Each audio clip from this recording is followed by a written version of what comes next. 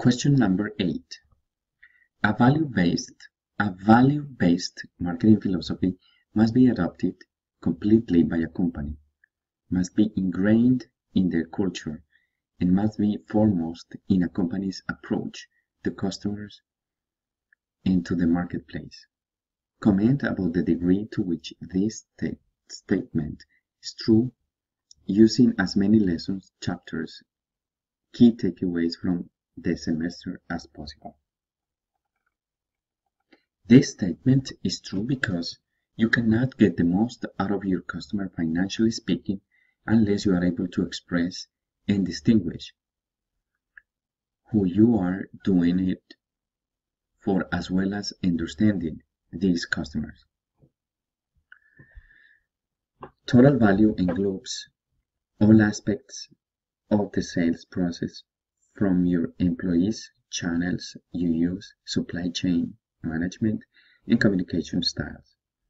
A value chain is successful when you have appropriate value enabling structures, infrastructure, people management, resource acquisition technologies that are eventually value creating in terms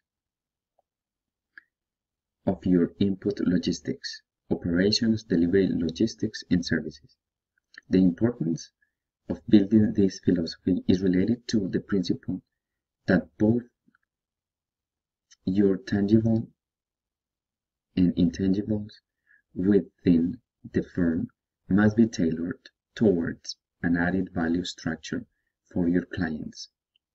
This value has to be easily communicated in B2B because price is the measure of value exchanged, and it is determined by the market.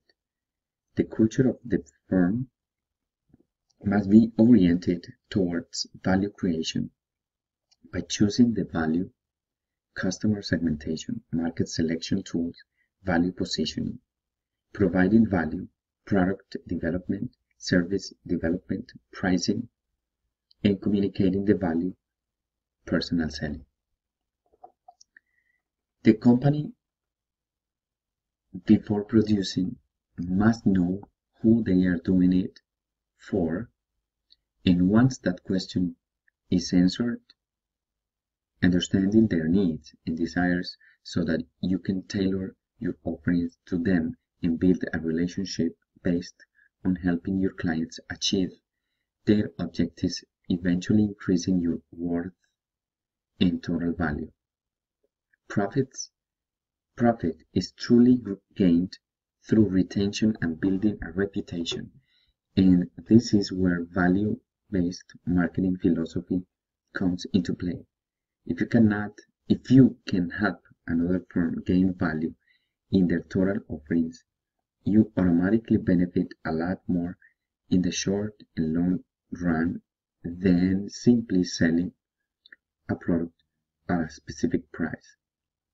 Personal selling is based on providing solutions, marketing intelligence to gather data and understand customers better, channels to communicate appropriately with clients, and nurture collaborative